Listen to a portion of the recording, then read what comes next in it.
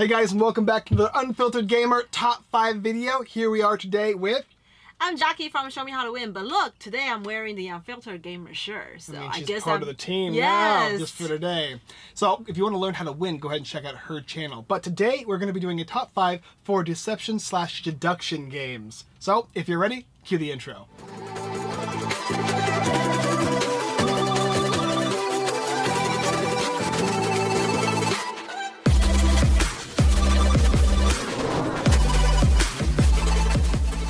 Okay, so in general fashion with the Unfiltered Gamer channel, we're going to be doing the top 5, along with trying to deduce what our opponent's top 5, 4, 3, 2, and 1 are. I doubt we'll get any of them right, but it'll be fun nonetheless. And including that, we're also going to be using our Black Thumb Dice Towers. We're going to be rolling the dice here. I will be brown, and you will be red, and whoever gets the higher roll will decide who gets to start, and I also have the first up for deduction. Alright?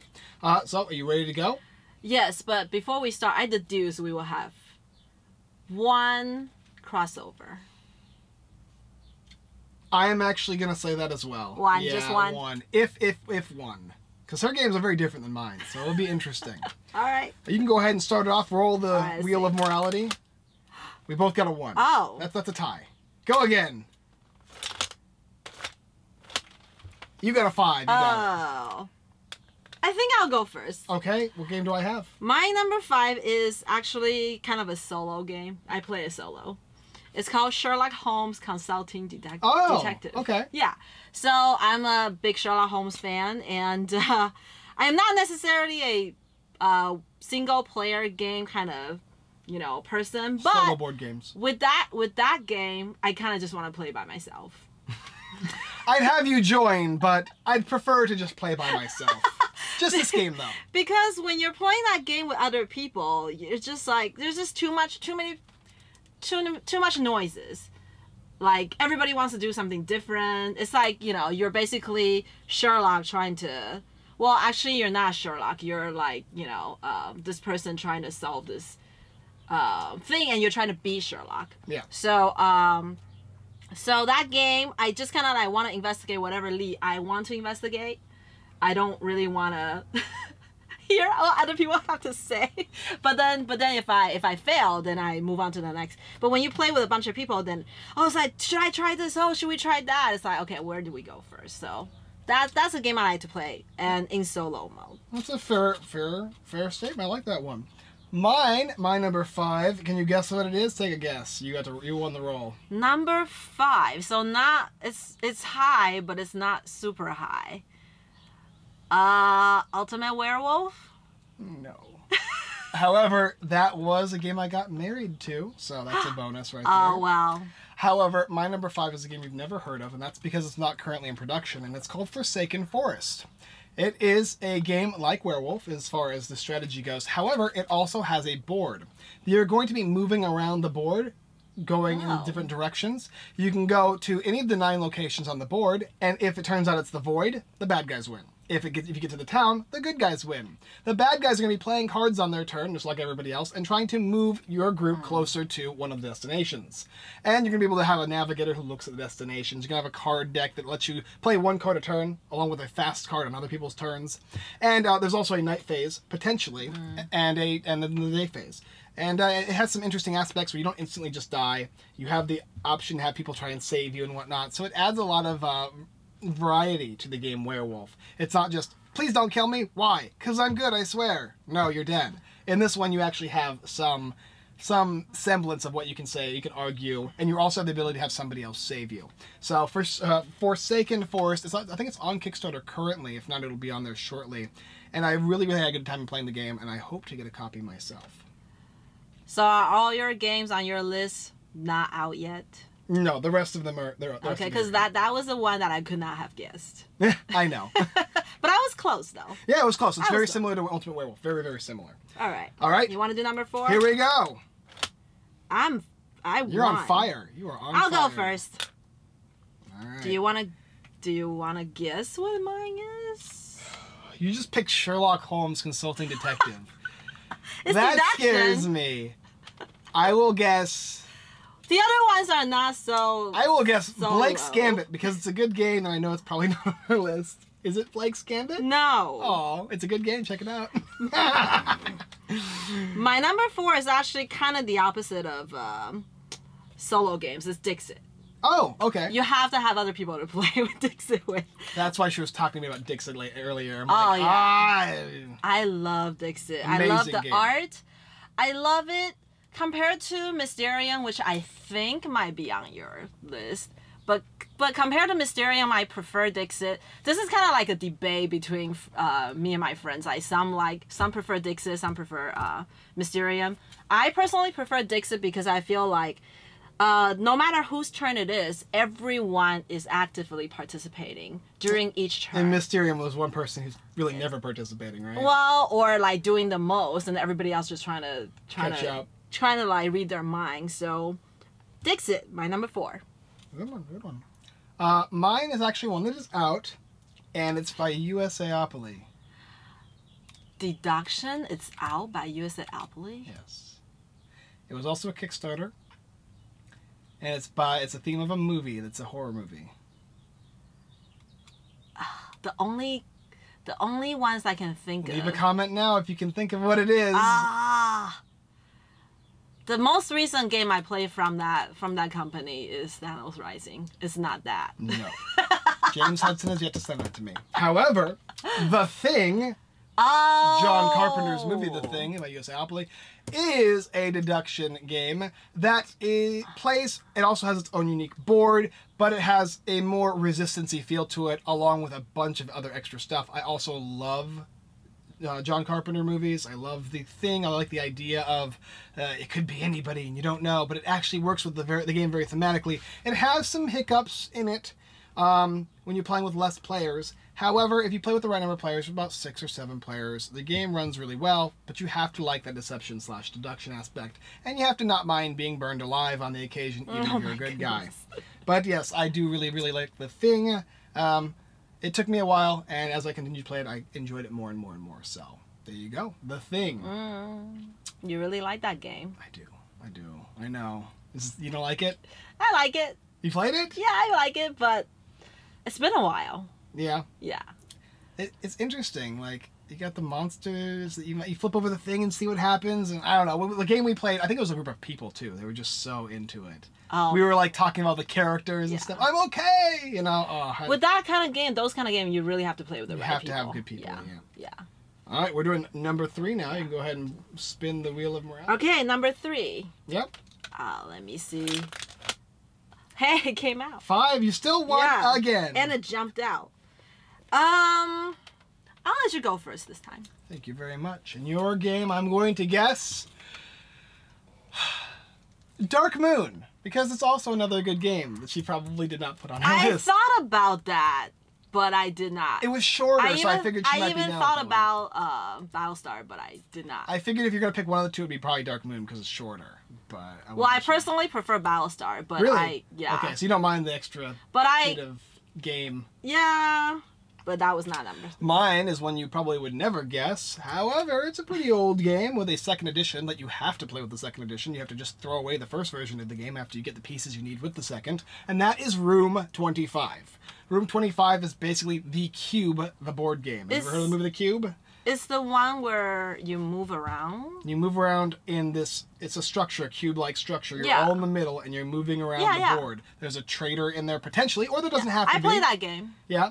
And there's different rooms that you're going to be able to peek at and whatnot. You can push people into the rooms and have them potentially die, or you're going to be trying to collect this specific battery, come back and get out to the exit. You need to escape it, basically. I guess that's a deduction game. Yeah, you have to deduce not only if there's a traitor in your midst, yeah, because you have to make it out. Yes. Yeah. You also have to deduce the path in which you need to go to get out. I mean, it's more deduction when you add the traitor, obviously, because you need to find out who the bad guy is. Because you're not allowed to communicate what the room is, right? You look at it, and then you kind of you can give facial expressions. But then, yeah, I remember that game. You did play it, huh? Yeah, I did play it. All right, I know that she's like, eh. No, I played it. If you go to my Instagram, you know I have a picture of it. Nice.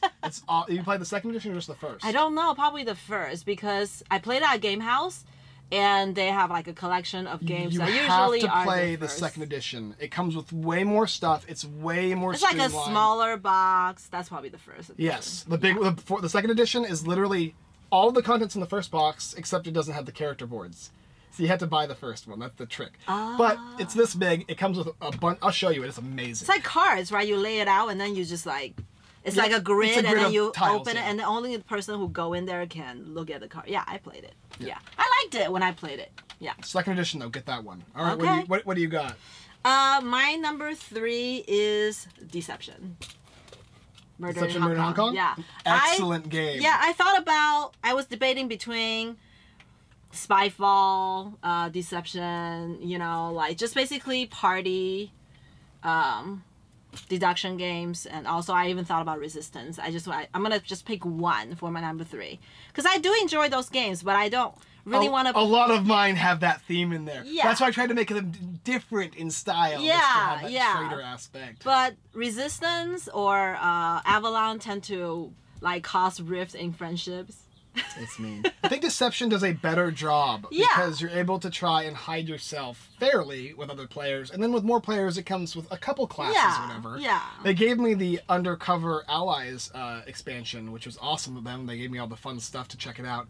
Oh, it's beautiful. Yeah. I haven't played it with all the things, but plus you can play a lot faster. Oh yeah, it's quick. Yeah, yeah, and with all the new stuff. It refreshes it a bit for me, so I definitely. Did you try the new stuff? Undercover Allies? I played it once. If you know me, I play most games just once, but that's the game. That game I've actually played more than once because I do enjoy it. So Deception, my number 3. Ha! What? I got a 2. Where's mine? Well, I guess I won then. 4. Oh. All right. All right, I'm gonna go for it this time. Number 2. That's right, number 2. Give me a hint. Movement based. Is it Letters from Whitechapel or Fury of Dracula? No and no, but you're close. So many of them. Right. Yeah. Spectre Ops. Oh, yeah, yeah. Now, I like Fury of Dracula, but it requires a certain amount of players, it requires a certain type of player, and it's also a very long game. So you have to be willing to be able to sit down. And it's hard for a lot of my friends to do that, so I've only played it twice. I have the second edition, and love it, but because I haven't played that much, like... And once you catch them, you start to fight them. Yeah. That's the hard part. In Spectre Ops, it's a little both. It's a quicker game, and it has the Letters of Whitechapel aspect, but you also get abilities, you get a couple smoke bombs, and it functions very, very similar. Have you played Spectre Ops? It also has a traitor aspect in it, if you want. You don't have to play with it, though. I don't think we played with it. I don't think you really need to be honest. But there's so much tension in that game. I am always nervous. And I'm like, okay, I have 2 more escapes, but after I use those, I still need to get 2 more locations and get back. Oh my, there's no way I can do it. There's no way. And then, of course, they're all sitting there, like, shaking their boots, like, where is he? Yeah. Where is he? So you're both nervous throughout the entire game. It's a very stressful game, so if you don't like stress, probably not the game for you. Do you usually play the culprit, like the person who's trying to escape? I do. Yeah. I like playing that one the most. But I do like to play the other guys. It's just when I play the other guys, they get mad at me because I find out where they are. Like, I have my wife playing as the bad guy. Humble brag there. It's just this one game. No, my wife literally will not play with me if I'm the good guy. She doesn't want to be the bad guy, at least. No, because last 2 games she was just like, you found me. Not fair. Like, how'd you know? I'm like, I don't know. It's just deduction, I guess. Top 5 deductions, right? Humble bragging 101. Yes. Okay. Number 2. Let's see. No, this is number 2. Your turn. Oh, my turn. That's right. My number 2. We tied anyway, so is you're an lucky. old Days of Wonder game. I think that's probably one Small of World. No, I don't think that's it's deduction. probably one of their only deduction game. I'm pretty sure this was put out by Days of Wonder. I don't know. I don't even know. Mystery of the Abbey. Oh, okay. Yeah, it's Days of Wonder. I think it's Days of Wonder, yeah, yes. Yeah. So we're a bunch of monks in this monastery. Yeah, and monks on the run. We woke up and one of us has died. So we basically walk around, interrogate each other. It's, it's kind of like the old style of interrogation-based game like, Slew and Clue. But this one has a little bit more to it, and everybody hears the information. So you have this sheet of paper to like make your deduction on. So you've got 2 similar games that I really like there. Yeah. I'm going for pure deduction here, other than Dixit, I guess. Everything else is like pure deduction. Dixit is deduction. You have to deduce. I mean, it's It's storytelling and deduction. You do have to guess who the what card is for the actor players, but everything else I'm going like straight deduction because this is one of my favorite genres. So, Mystery of the Abbey. If you haven't played, check it out. It's probably hard to find now. Yeah, it's not. You probably could find it if you wanted to. Yeah. It's not as bad as some games like Catacombs. Forget about it. All right. I thought they reprinted that. Good choice. They might have. They did. If they did, I haven't seen it. They did. And Kickstarter. 5 and a 2. You're up. I will go second. You probably want me to go first because this game has already been mentioned. Oh. This is one of mine. Is it Deception? Murder in Hong Kong. Yes. That is correct, yes. Deception Murder in Hong Kong is the hands-all, be-all, best deception game ever made. And the reason why, in my opinion, is because you have the ability to play as either side, as well as playing the forensic scientist, and they all have their own benefits. They're all very enjoyable and very, very different, too. And not only that, there's so many cards in the game, but it gives you reference. You don't just have to go, because I'm not bad, or because blah, blah. You actually have a reasonable argument to make to the entire group as to why you're not bad, even though you definitely are bad and you know it. But you can still say no because this person has cyanide and a towel. Yeah. Don't blame me. I have poison and maybe a cloth or a shirt, but he is just as likely. And I, blah, blah, blah, blah, blah. You can go into that. Yeah, latch on to somebody, what someone said, like right before to try to put blame on And them. then just because they know that I'm the bad guy doesn't necessarily know that what weapons and what means and what clue I had. And so sometimes at one point there was only one guess left and I'm like, hey, I am the bad guy. And you can't guess what it is. Oh, it's nuts. And then they didn't guess. Oh, so good. So enjoyable. It's just a lot of fun. The game is really enjoyable. And the expansion does add a lot to it. It increases the amount of playability. Although I don't know if I really like the fact that the forensic investigator will turn on you randomly. Yeah. I think that's a dumb you can always not play that variant. Well, it's great. You can throw away whatever card you don't want. They included a bunch of different country cards that kind of gives a little bit of diverse gaming, which is super cool. Hey, they even had American cards like hamburgers and hot dogs and stuff. I was like, oh, I'm digging it, all right. Yeah. But it was wonderfully done. I haven't seen a person who has, when they think of a deception game, they don't think of Deception, Murder in Hong Kong. Yeah. So, it's a good game. And it's super quick. All right, my number one is Alchemist. Ah, I've never played it. Never played it? No. It's a game that I think it was probably one of the first game that you that come with an app. So you are basically alchemists trying to make potions. Is there still a bunch of game to it though, right? Like the app is a secondary thing. I like those kind of games. Yeah. Well, you kind of need the app. You can have the app if you need it, but I want to be able to move pieces around too. No, okay, so the app basically so you're trying to figure out what ingredients together makes what. So some are positive, some are negative, some are green, some are blue, some are red, and you have the same set of ingredients, so you're trying to deduce what's what. So a mushroom in your game, this game that you're playing, could be red positive, but in my game it could be green negative, or something like that. And if you have to have their own phone then? Yeah. If you have the app, you download the app and then you scan it, it'll tell you, you make a guess, it'll tell you if you're right or wrong, if you're whatever, right? So you can taste the potion yourself by mixing two things, and then you might get sick or you might not. That's cool. Yeah, so basically it's worker placement but with a big deduction components to it. Right? Yeah, and it incorporates an app. I guess I know the next game we play when she comes over. Yeah, I think that's for me, it's one of the best games I ever played incorporating apps. It was one of the first, and we still play a lot at my house. More than once, huh? Yeah, we still play a lot. I actually have the game on my shelf, so it's in the collection. That's saying a lot to if you know me. Yeah. If you know me. Maybe not so much me. I don't know. These are all great games, I promise. So yeah, Alchemist, one of the games that I really enjoy playing. My #1 deduction game. Alright guys, that is our top 5 for deception/deduction aspects in games. I hope you will enjoy your time. If you got anything wrong or you think that I think that our choices were incorrect, you can go ahead and let us know. You can be brutal if you want. I can take it. And as well as checking out our channel, but we'll leave that for the outro. Alright, that's it. Thanks for watching the Unfiltered Gamers, another top 5 video.